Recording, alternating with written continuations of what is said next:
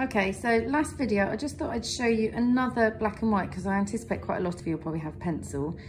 So I've chosen this design, and again, I could put something like this with other things to create my own composition.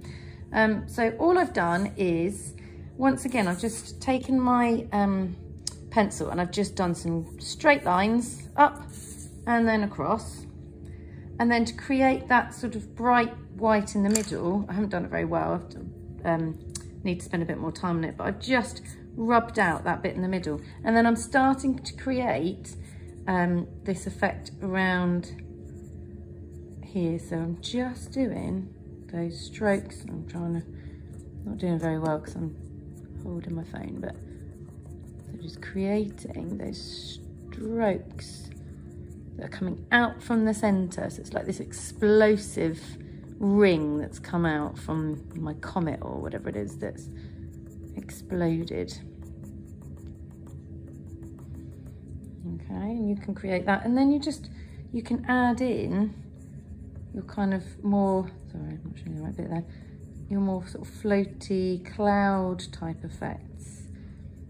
Okay, just thinking about how you create those different effects so that it looks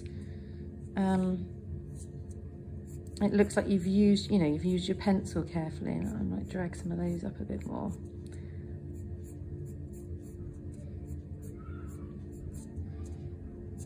And then don't forget you can turn your page. And think really carefully about where your pencil starts as well. If I start up here, the thickest part of my line is going to be where my pencil starts.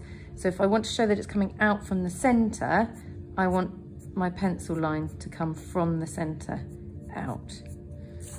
Okay.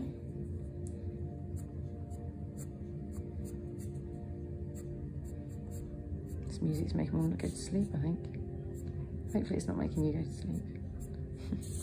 Okay, so I'll pause there, but just to give you some ideas of the sorts of things that you can actually create with pencil to make it really effective. Have fun, guys. I think I'm enjoying it. I hope you do too.